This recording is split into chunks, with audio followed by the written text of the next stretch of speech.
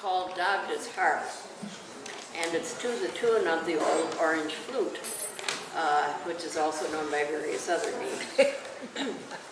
The harp of the Dagda, 'twas magic, they say. Whatever the tune it was called on to play, he sang like an angel of great Celtic deeds, of battles and warriors and high prancing steeds. Then one day there came a young gossoon so bold, who ventured to snatch the harp into the cold on midwinter solstice and give it a boing on the banks of the river that's known as the Boyne. Now the Boyne's water's known as a border of sorts, and the lad rode across with a harp on a horse. A pony from Connemara, thought he, but it was bewitched. 'Twas a wailing banshee.